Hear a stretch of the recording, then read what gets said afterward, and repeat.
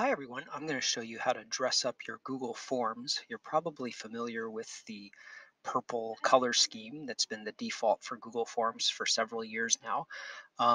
If you click on this little artist palette where it says customize theme, you'll get some new theme options. These were updated in June of 2018, so there might be some new options here that you haven't seen before.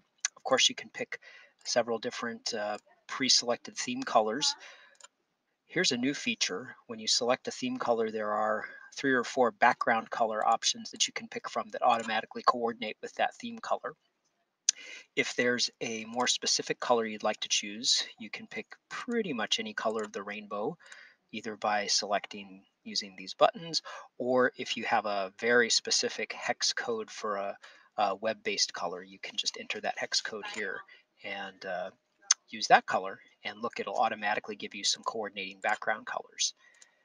You can also choose a background image to use as a header, and they have several images that they've already created for you.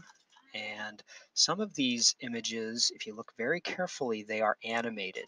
So I'm going to click one of these animated images, and they're usually kind of subtle, but that gives a little extra pizzazz to one of your forms or a quiz. Um, you can also upload your own photo.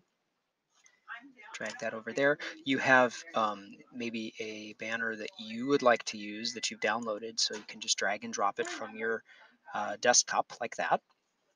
And after it uploads, Google will crop this photograph to a shape that roughly matches the size and shape dimensions for the Google form, but you have to crop carefully, because if you look at what's going to happen, it's going to crop the photo a little bit further in than what I selected. And also the form itself has a little bit of white space that's going to cover the bottom center of that photo.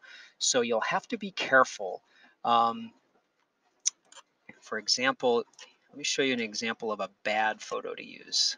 If you think, like I had a photo, I tried to put this on a Google form recently, and it's a picture of me and my 2 partners. And if I select that area, Google Forms is going to crop that photo a little differently than what I indicated. And you see some of our faces are going to be a little bit cut off, which is not too nice. Um, so in general, it's probably best to either use one of their banners or use a photo that's a little bit more of just a generic texture. Or if you really want to use a specific photo, then maybe you have to do some trial and error and maybe resize your image. You also have a new selection of font styles for Google Forms. Up until now, there's only been the same basic form font, and there's 3 other choices now. You can make something a little more elegant that looks like cursive, or there's a kind of a fancy formal font, or here's something a little more playful. So again, you only have 4 choices, but that's more than the one that we had before. So I hope you enjoyed this intro into how to customize your Google Forms. If you have any questions, contact your EdTech specialist.